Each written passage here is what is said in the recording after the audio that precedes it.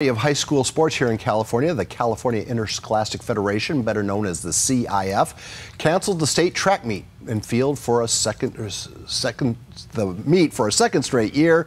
So we didn't get to see the best against the best. Most folks were comfortable with the decision, but the second time around, a lot of people are scratching their heads. The CIF's explanation did little to quell the puzzlement experienced by coaches like San Diego High's Robert Dean. Coach Dean quickly appeared on KUSI to alert everyone to a grassroots movement called Let Them Run 2021.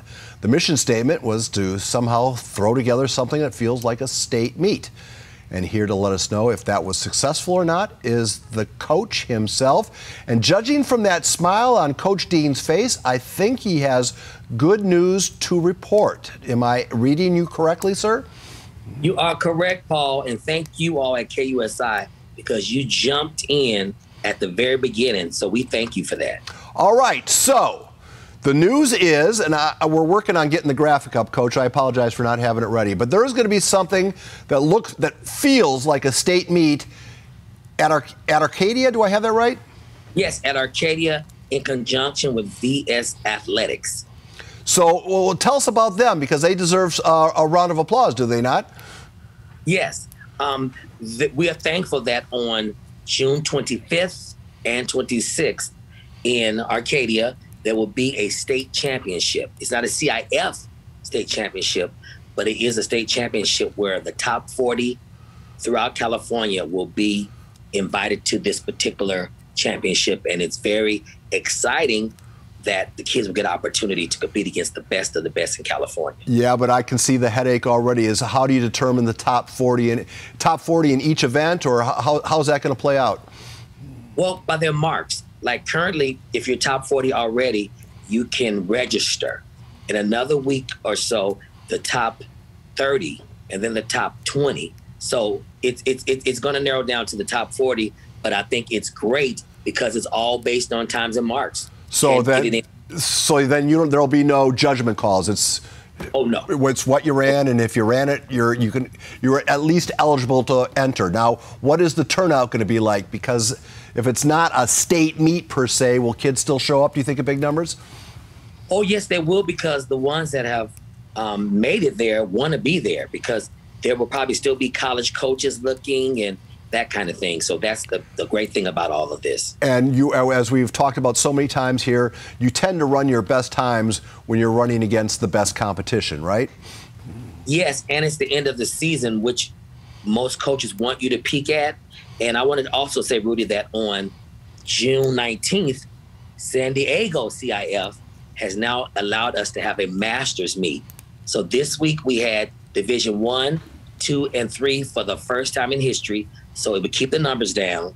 The champion, which is coming up this Saturday, from each division will be 1, 2, 1. The first place won, right. And then the next 6, then the next 8 times, because you want to fill up 9 lanes. So this is narrowing down to the best of the best. All right, so that'll be a great tune-up for Arcadia then. Correct. It'll be perfect, because then you're culminating your local, and then you go into the state. Oh, excellent. Well, that worked out very nicely, and I suspect that turnout will be where's that going to be run? The Masters meet for San Diego will be at University City High School. All right, so that you can handle that crowd right there. I mean, that's. Yeah, you should be able to do it. And what they did was they only had like 500 tickets per division this past week for the prelims, and you had to get it online. Go fans, and if you didn't, you couldn't come. Uh-oh, class is out. Coach, I know you've become the kind of the face of this, but I assume there are a lot of coaches involved who have done some heavy lifting. And would you like to acknowledge the people that you think that are instrumental in all this? Mike Cummings, who is like the president of track and field for CIF for San Diego. Coach Geiger was a part of this. Also, Dennis Ankerman from Mount Carmel was very pivotal in this. Chris Ruff, who was retired from Del Norte High, but he still played a great part in making sure that these track events happen. So we are so appreciative. The student athletes are excited. The parents are excited. It's a win-win.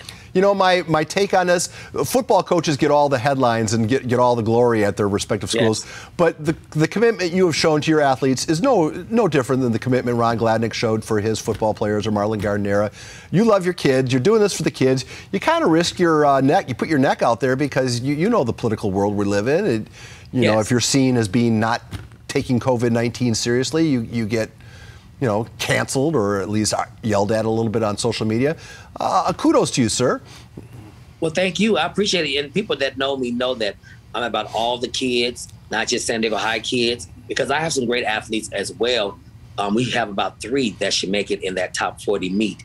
But it was for all the kids. And I've always been a person who stood up for right. Even when there were underdogs, I would stand up because I'm not caring what people think of me that don't really know me anyway. Well, the ones that know me know my heart. Yeah, and I think that's comes across through the TV screen.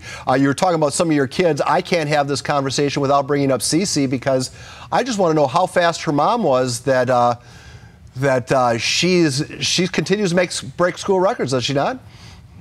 Oh my God! This year, Charlize Cece, as we call her, she's broken San Diego State's long jump record.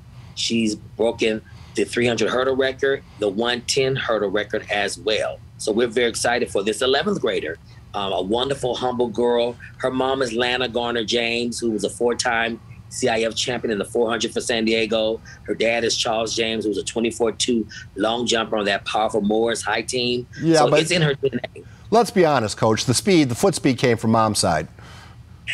You know, her dad was a good sprinter as well, but her mom was undoubtedly one of the best. She's a Hall of Famer at Tulane University. All right, so as we wrap this up, Coach, where do kids, if they're eligible, where do they sign up?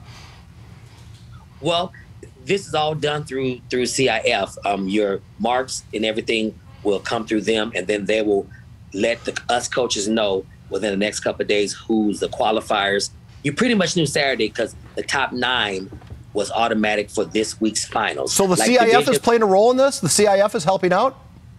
The CIF is helping out in our CIF stuff. Okay. Now, the state thing is done through Coach Rich Gonzalez from Arcadia High School, and he's keeping track through athletic.net who is top 40, who's top 30, and all that kind of stuff. Coach Dean, if this is the last time we chat this school year, thank you so much, but I suspect we'll talk one more time before you head up to Arcadia, okay? Yes, and I appreciate you so much and your staff. You guys are so professional and so awesome, and we couldn't do it without you. Well, we have a minor role compared to yours, sir, but we're an honor to be in your company. It's always fun to chat with you. Yes, all right, sir. Thank you. Coach Dean, if you know